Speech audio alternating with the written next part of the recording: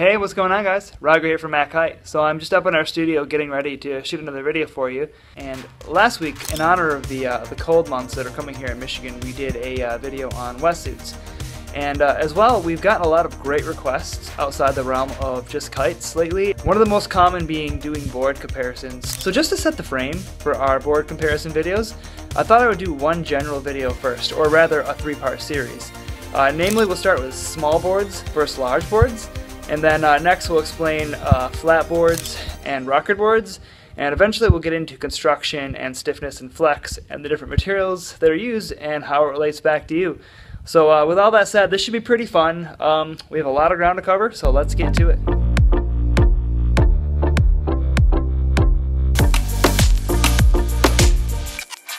So if you've been watching this series for a while now, you know that our bread and butter is the kite versus kite comparisons.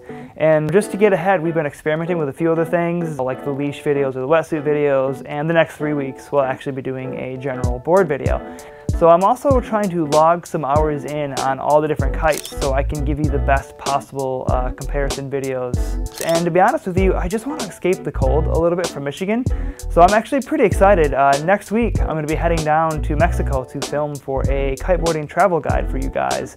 So if any of you have followed our channel for a while, you might remember the series Chasing the Dream with Crystal Vaness. And we're actually going to be rebooting that series as Destinations. So needless to say, I'm pretty excited about that trip. And on top of that, we'll be filming Versus down there. So like I said in the first video, we may be filming these in the studio like we are here today, as well as some at the beach. So this will probably be my first time breaking away from just talking in the studio. And I gotta tell you, it's actually a little nerve-wracking. I've kind of defaulted to coming in here because it's good to talk to a camera away from people, and it's not exactly easy. I may use this camera or I may experiment with my cell phone out there, and we'll see what works, but we'll likely do a few comparison videos while we're down there, and we'll see how that one goes. So anyways, getting back on point here, I wanted to talk to you about a common question that I get on the phone with actually experienced kiteboarders here. So it's not uncommon for somebody who's maybe picking up their first kiteboard in maybe like a decade or so to give us a call and ask about boards. And more often than not, they're actually quite surprised at our recommendation, as we usually urge them to go a bit larger than the board that they previously had. Chances are, if you've been kiteboarding for a while now, when you first started kiteboarding, somebody probably set you up on a pretty small board, and for good reason.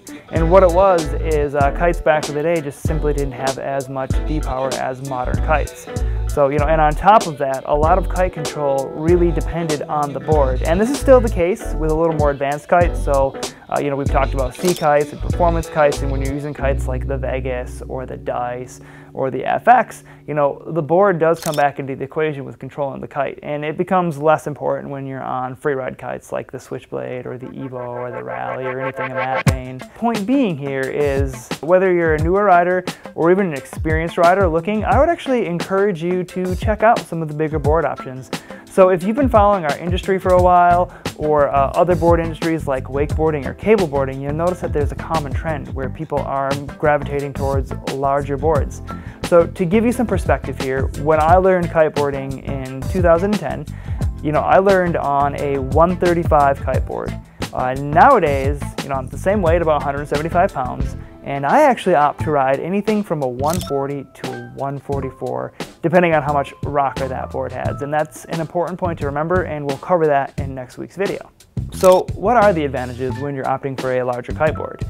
Well, first of all, you're going to get more planability. And what I mean by planability is there's just simply more surface area, and it takes less power from the kite for you to get up and ride. It's also really nice on those gusty days when there's holes in the wind. And what happens when you're on a larger board is because you have more surface area, you can usually generate more speed. It's easier to stay on a plane. You can ride right through them. And on a side note, just from my experience, I found that going with a larger board with a little more rocker, it does make those landings a bit softer.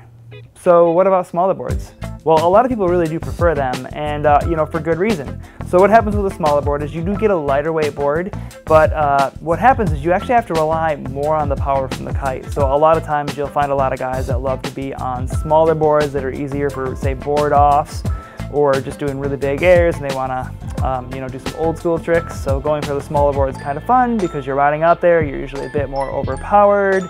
It's very much a different feel than the larger boards. Some of the trade-offs here are you won't be able to get upwind as well with a smaller board. The bigger board is going to make it easier to get upwind. Now, what I realized when opting for a bigger board as opposed to a smaller board, like I mentioned in that story about making the transition from a 135 to like a 144, is I had to change my riding style a little bit. When you're on the smaller boards, typically what happens is you use more kite power, and conversely, when you're on a larger board, you don't need as much kite power. So this is when I first learned about board speed and the technique that goes behind generating that pop. But the advantage as well to using a larger board is you can go out a little bit underpowered, and this actually makes learning tricks really easy. The falls just don't hurt as much when you're using a smaller kite and you're making up for that with a larger board. So that's something to consider, and like I said, this is completely subjective. So to this I would say to each their own. Riding on a smaller board makes for a different style. Usually you're powered up on the kite, maybe a little more old school. If you want to make your life a little bit easier, go for a larger board and you can have a more forgiving session, maybe a little more progression, just because you're riding in softer, more forgiving wind. So I suppose the one trade-off to consider when you do opt for a larger board is they are a bit heavier.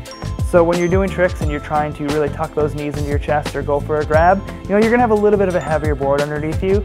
But in my experience, I found the trade-off to be completely worth it, and it's really up to you to decide for yourself what benefits you want to get out of your board. So let's tackle the big question here. What is an appropriate size board for you? Well, there's really one thing to consider, and that's weight would be the most important.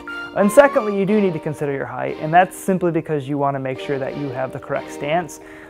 So when it comes to stance, ideally you want to have your feet lined up with your knees and your shoulders. Some people like to go just outside of their shoulders.